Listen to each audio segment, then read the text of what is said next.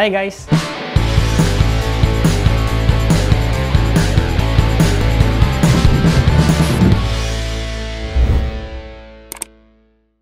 We are going to talk about Microsoft's new Windows 11. What is its system requirements? What are the new features that could be a reason to upgrade your Windows 10 to Windows 11? And why it has a limited CPU support?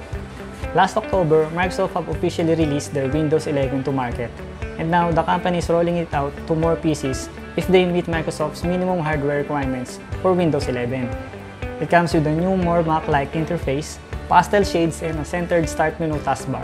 Integrated Android apps coming with Windows 11 via the Amazon App Store. Better virtual desktop support that will let you set up virtual desktops. Better gaming experience with an auto HDR and direct storage. Easier transition from monitor to laptop and better multitasking. Those are just some of the new features of Windows 11. While Windows 11 is a free upgrade for Windows 10 users, it's not necessarily going to be available to all Windows 10 users. You can download PC Health Check. It provides a comprehensive eligibility check for your device to ensure it meets the Windows 11 minimum system requirements.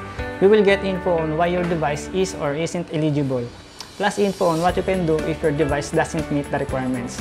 To run Windows 11 on your system, you must at least have a 1 GHz or faster with 2 or more cores and a compatible 64-bit processor, at least 4 GB RAM, and a 64 GB or larger storage device. It seems that the PC or laptop does not need to be a high spec to install Windows 11, but it also requires UEFI, Secure Boot, and a TPM 2.0.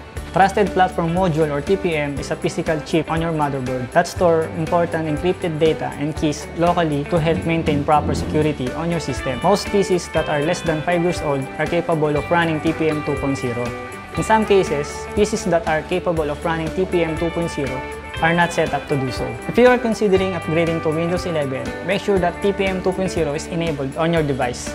To enable TPM, settings are managed via the UEFI BIOS and vary based on your device.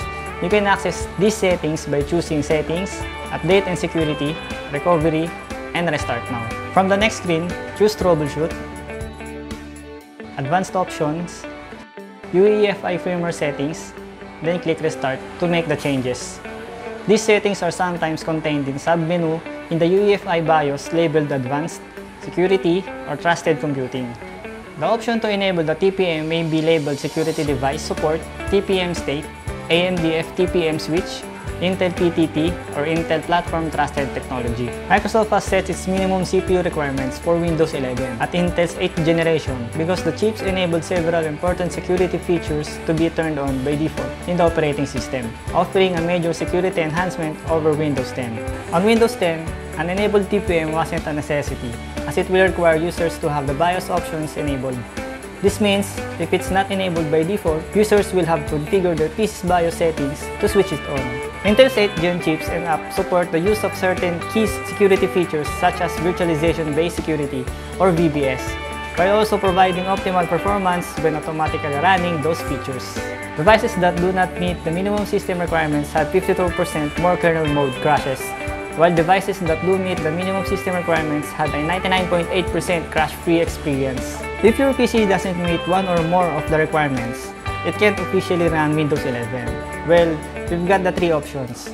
The easiest is to continue using Windows 10. Microsoft's current operating system is already excellent, and the company has committed to supporting it until 2025, which means your Windows 10 PC will continue to get security and feature updates for years to come. Your second option is to upgrade your PC by having a CPU and motherboard that are not more than 5 years old to ensure that you will have TPM 2.0 support. Lastly, you can always buy a new PC that supports Windows 11 right out of the box. I hope you learned something in this video, and if you have any questions, please leave us a comment. Give us a thumbs up if you like this video and subscribe to our channel. Hit the notification bell so you will be updated. I'm Bldg of OPENPINOY. If I can do it, they can do it. Why not you? See ya!